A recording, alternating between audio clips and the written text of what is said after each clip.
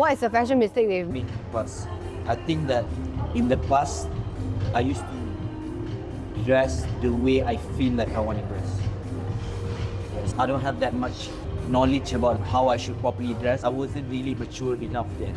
So I was still in a phase where I was trying what I feel in my mood. And I think we all go through that. After I passed through that phase, I started to make better and more conscious decisions on how I dress. Is there an outfit that you particularly remember that you're like, ew?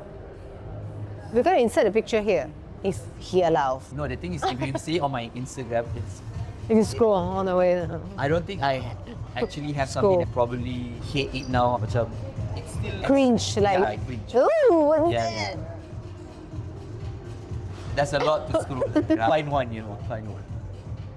No? Wasn't it cool back then? Yeah, back then it was cool, like I said. But Back then then- I wasn't making the right decision. And it plays a big role to who your surrounding is. Oh yeah, Like your circle of environment, friends, yeah. Environment. Those play a big role because like eventually when I got to work life, like, I got into professional career, then Things became more serious. the people that I meet, I cannot just show up the way I want to show up. Your impressions start to matter. Especially when I'm a lot younger than the people. If I dress Like a child. like a boy and then I have to deal with a man, I want to take this guy serious. Such a big deal. So last time your outfit is like hip-hop vibes. I was very like the relaxed. bags with the cat and stuff. The full on. I can wear those from time to time, like Sometimes it's good to revisit your feelings from the past. Yeah, I understand. Depends on where I'm going. It depends who I'm with, like who am I gonna meet. Yeah. Before I used to be like, oh, you know what? Wherever I go, when I was less mature, if there was a dress code, I would dress the way I want to dress. I don't care. Okay, yeah, I've done that many times. But when I look back at it, that's something that is immature.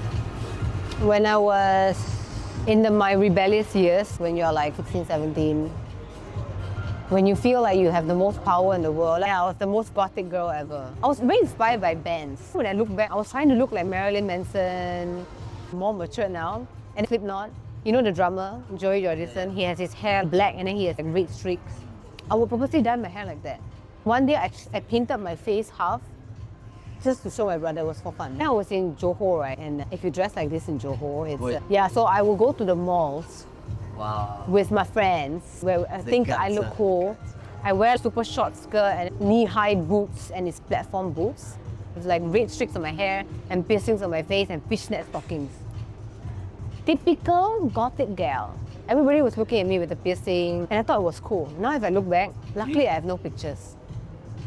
Do you agree that at that point that you want certain attention? Funny, like when people are looking at me, I hated it. But then you ask, oh, why are you looking at me? I just want to look different, but then I don't want attention. Doesn't make sense. It was a unique feeling. If I look back at my photos, without the brows, with just eyeliner, it's all black. The question I ask when I look at my style back then, what was I trying to prove? When you are not at a point in life where you can make 100% decisions over your life, you want to show people that you can make that decision. It's to show, oh, you know what, that's the rule, let me show you this. I can rebel. Yes, it's a statement.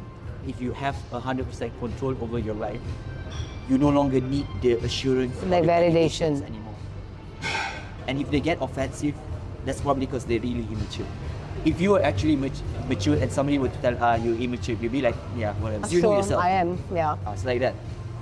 Yeah, I guess that's different now. Like now, my dressing, I don't want to look average. But I also don't want to be outstanding, seeking attention from everyone else, not that. It's me, don't forget me, but not just shunning everybody's faces, you know, that kind of thing. I think we've already gotten comfortable under our own skin,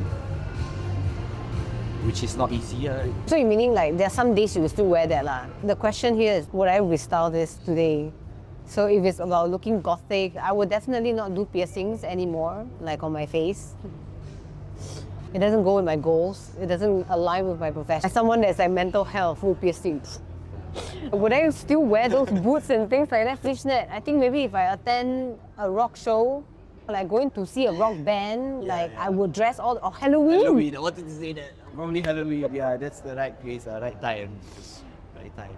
I was dressed as a Halloween girl. Interesting.